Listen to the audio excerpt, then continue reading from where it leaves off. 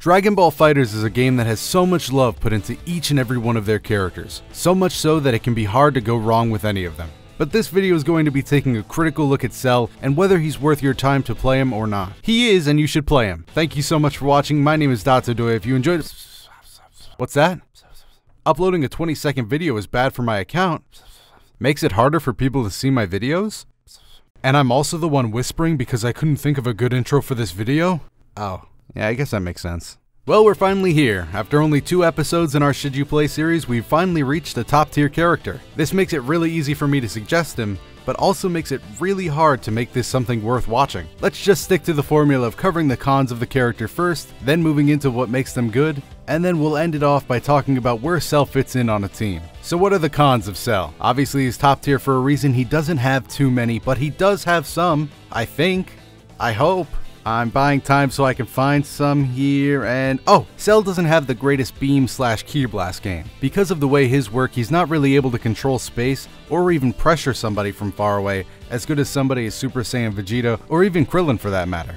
I mean, don't even get me wrong, it's not like his key blasts are that bad. He also has a Kamehameha, which is extremely fast from the air and on the ground, but, you know, the key blast part is okay. And yeah, that's about it for Cell as far as cons in his gameplay goes. I mean, I guess you could say another con to choosing to main Cell would be that knowing Arc System Works is going to come after you guys pretty soon. Another balance patch is bound to come to this game eventually, and when it does, I'm pretty sure Cell will be right in the middle of those crosshairs. With our admittedly short list of cons for Cell out of the way, let's go ahead and get into the real meat of this video, that being the pros of this character. I'm really not even joking when I say that there is a lot to go through here. We've got his amazing block strings, which are only made better through the use of adding on some assists. We have an extremely reliable level 1 super that can be performed anywhere, a simple beam level 3 that can be thrown in to get a hard knockdown in the corner, a crazy amount of mix-ups, and even in some scenarios, true 50-50 mix-ups, meaning the opponent just has to randomly choose if he's guarding left or right. I guess a good way to demonstrate it for you would be to pick up a coin right now anywhere around you. Now go ahead and flip that coin and guess while it's in the air.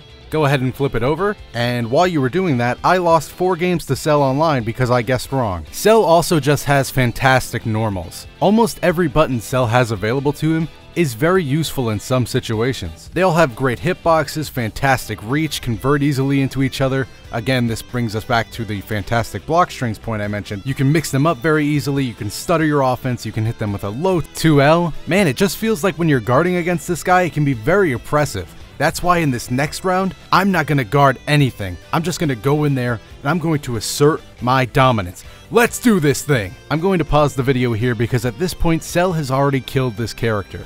You see, by using his perfect attack in the beginning of a match, if he hits the opponent, Cell can very easily convert into a no-meter touch of death. Again, this character is really fantastic. I'm trying to stress that as much as I can here. And you know, there's a lot of things you can be salty about when playing against a really good Cell. The oppressive nature of his block strings, how good his combos are, or even how well he works with assists. Really what gets me so salty about Cell is that he's actually such a fun character. Usually in fighting games when there's a top tier character that all the pros are using, they're usually so lame, dude.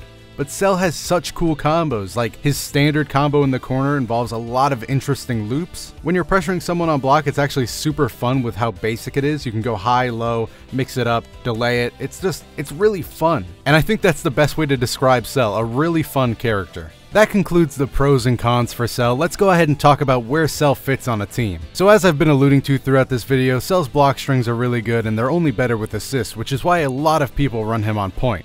Along with the whole perfect attack touch of death thing, it makes him a really viable option to just go first with. Of course though, he is the definition of perfection, so putting him anywhere else on your team isn't a bad idea at all either, because his assist is actually really good as well. He can also just switch in whenever you want with your other point character, so it's not like you're losing out on any of his benefits. Just because I've done in the last 2 videos, let's go ahead and talk about some teams you can use with Cell. You have Team Dominatrix, Team Bad Guys, Team Top Tier Bad Guys, and of course the I'm going to win this tournament and the prize money and nobody's going to stop me. At the end of the day, I think this video is kind of an exercise in futility. If you want to play Cell, there really is no reason not to. He's got all of the tools you could ever want. He's actually a pretty good introduction to the game if you're a beginner. He's super fun, and he's top tier. Go ahead, man.